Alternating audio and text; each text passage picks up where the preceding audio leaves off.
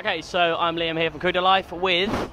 Rico Malle. I'm Mr. Supranational the Netherlands. I'm an international published model, fitness model and fashion model, and today I'm working at the Fitcon for fuel-free nutrition.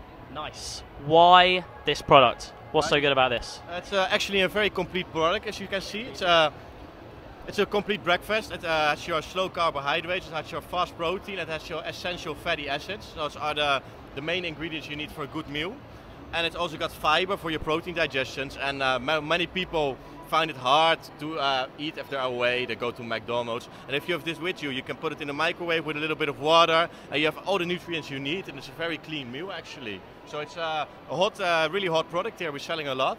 Nice. So we are all about helping new people, because people always go, oh, I don't know how to get into fitness. It's quite daunting at the beginning, isn't it? So any tips for anyone just starting out?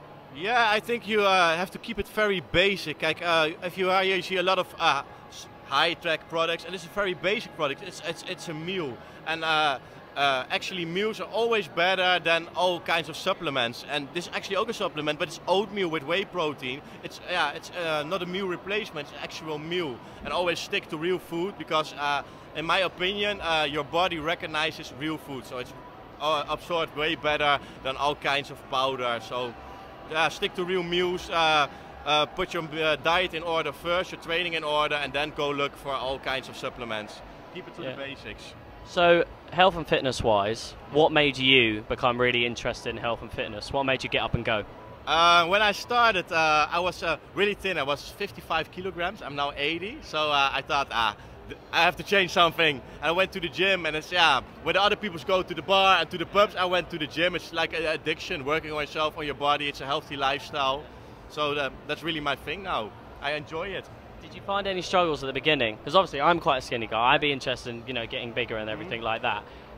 Was it harder at the beginning than it is now, for instance? Now you've got your own pattern and everything. No, in the beginning I didn't have the knowledge I have now. So if I had the knowledge then, it would be going very faster, because you read the magazines, and the first thing you buy is a pre-workout, but your diet plan is not in order, so the pre-workout is not going to do anything for you except giving you energy during your training. But if you don't have the right nutrients in your body, but by your diet, you're not going to grow, you're not going to make any progress.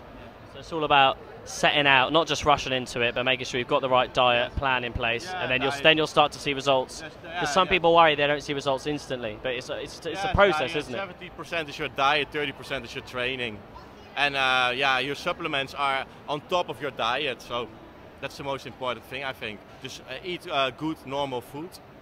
Cool. Well, thank you very much. 70% diet, 30% workout, and you heard it from this man here.